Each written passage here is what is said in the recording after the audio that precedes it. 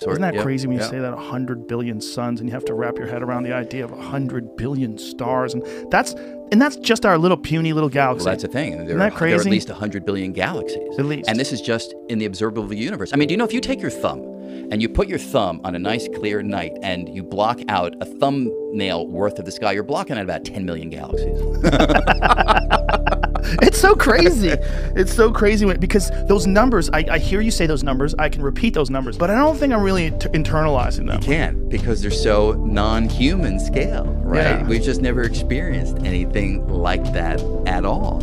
And it could be that it's infinite. Space could go on infinitely far. It could be that the galaxies continue onward infinitely far, and therefore the numbers we're talking about could be minuscule on the scale of the fullness of reality.